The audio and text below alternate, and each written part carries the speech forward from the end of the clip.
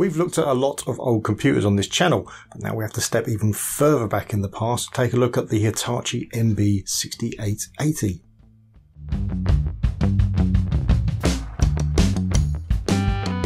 This video is sponsored by PCBWay.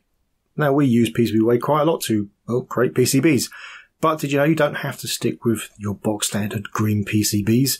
You can have a vast array of different options, different colour board, different materials for the board if you want that extra special PCB made up, and different colours for silkscreen to make it look a little bit different.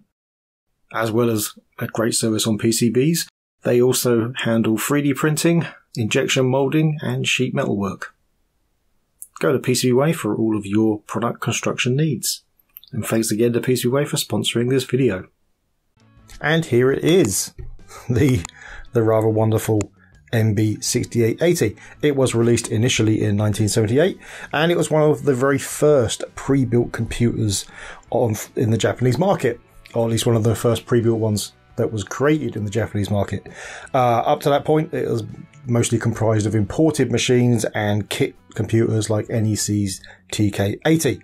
It's powered also by Motorola's first commercial processor, the 6800, which runs at a startling 750 kilohertz. Yeah, that's kilohertz, not megahertz.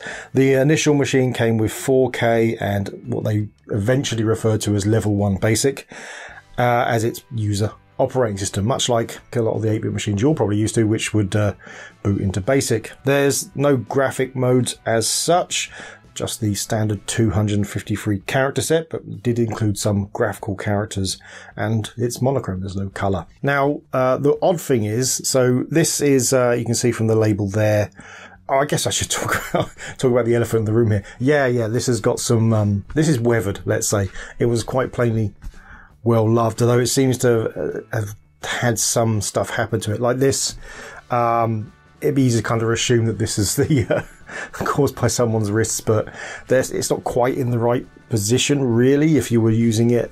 If you look at that kind of it's not quite in the right position if you were using this computer. So, yeah, I'm guessing this is somehow how it's stored, and there's a giant scratch here as well. I'm trying to colour match this colour, because obviously I don't want to lose this this wonderful text up here, which is still perfect. A little bit of a scratch there, but it's fine. But worst case scenario, I've got some transfers made up of this text, which I've reproduced as close as possible. So we will, if necessary, respray the whole thing and just replace those. I'm trying not to do that though. Yeah, and on the front here we see the keyboard, which is not bad. It's not a bad keyboard at all. It's a little spongy maybe, but there's some good travel. It's missing quite a few vital keys. There's no escape button for a start. And though it has got English, mostly Latin character set on it, it does have the Japanese text as well. So yeah, it's it's a very early machine, so it's quite interesting. So yeah, got power light here, got this nice big chunky on-off button. Chunky on-off buttons. It is also, I probably didn't fully explain, mostly metal construction. So this is metal, these are plastic here, which hold it together, but the base is also metal with some plastic bits. The power supply as well, it's got an external power supply, is a giant brick and is also metal and colour matched the same thing, which is rather pleasant. And it does kind of fit the contours as well. You can't quite see it, it's over that side. So if we take a little look on the back, hopefully we'll be able to get some of this fitting in.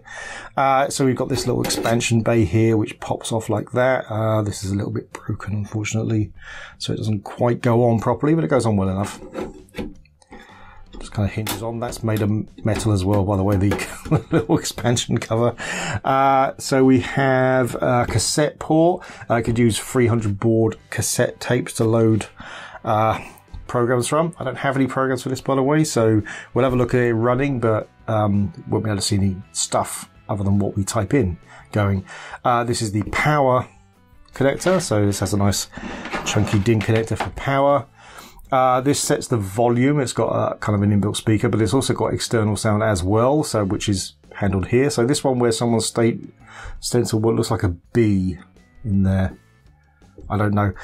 It could be a Japanese character, I'm not sure. But yeah, that's the audio, and that's a video output as well. And then we have RF with a channel selector switch, of course. And that is basically, yeah, that's it. I mean, there's not much to this at all. Again, it's very, very early. So I think what we'll do is we will actually open this up.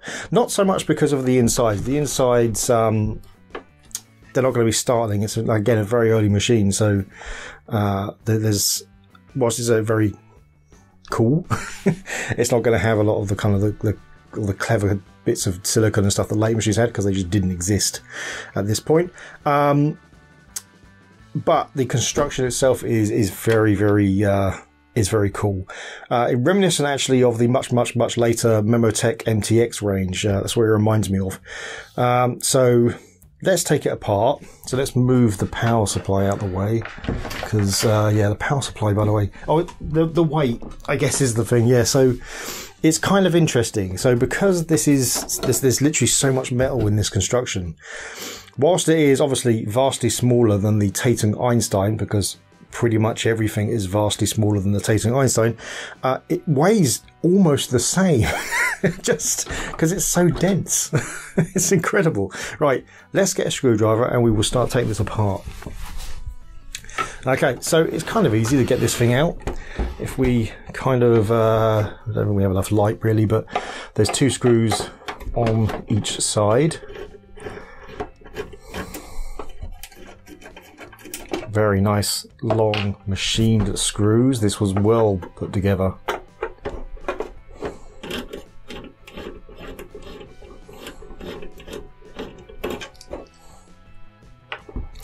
And then once those screws are out, these bits just pull off like that. Same on this side.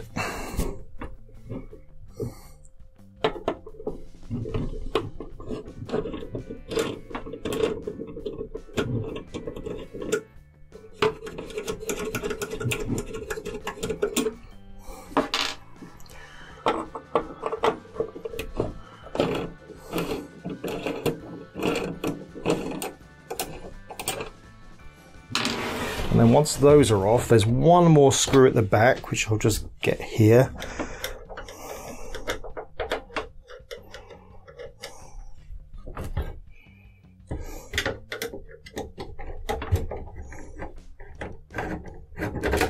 Oh, almost lost it.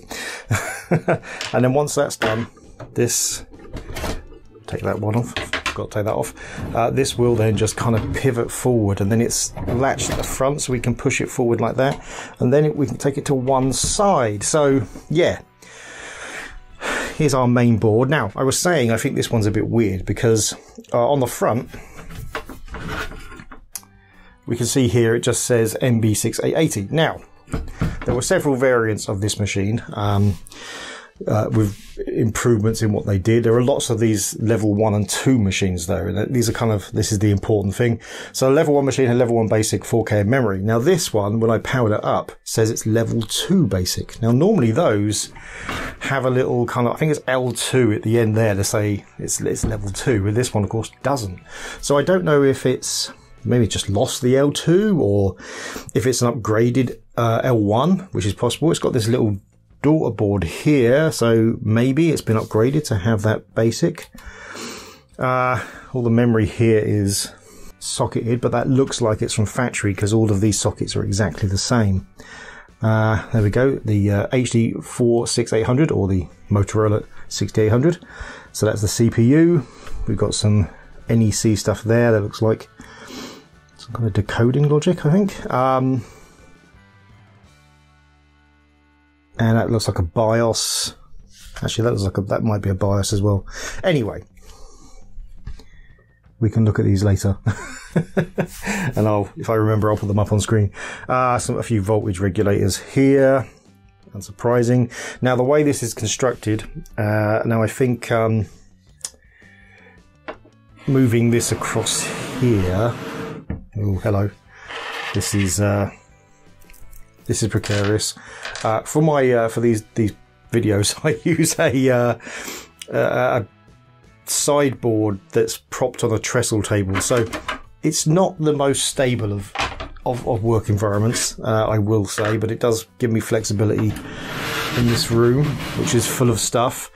But here we go. There we go. We can see it. So here we go. Now, the unfortunate thing is I was really hoping that when I first opened this, that all the stuff was going to be connected onto this part, and then so we just take the lid off. But no, a lot of the stuff is connected up here, including this rather wonderful thing. So here's the internal speaker, which is on a wooden frame, which is just basically metal twisted to hold it in place, which I kind of think is rather wonderful.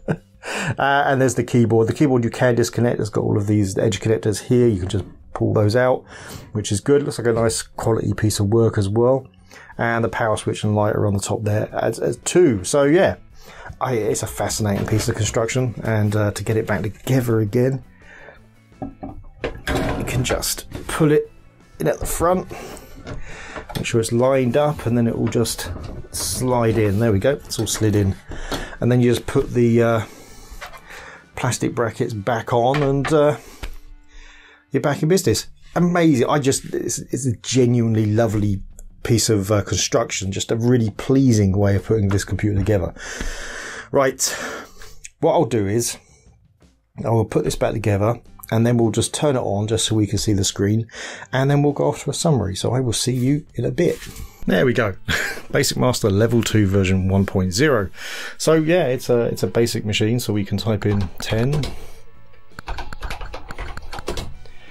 This is genuinely, actually, this keyboard, I like it more. Okay, oh, hold on. Okay, I found delete at least. There we go. There we are. And yeah, obviously it's a standard, about to say basic, information of basic, standard information of basic, so it is in English. And return, there we go. 20, go to 10, and then we can type run. There we go, the old favourite. And we have a break key there, so we can. There we are. Yeah, the keyboard still works really, really well, which is, you know, pretty astounding given its age. It's a fantastic little machine. Again, that's pretty much all I can show you, because there really isn't. We can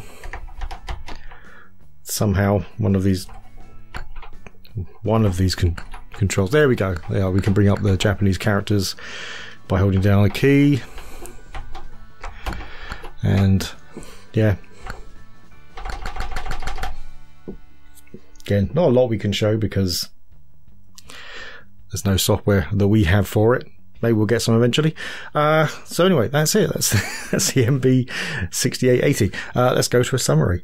So there we have it. The rather wonderful Hitachi MB-6880.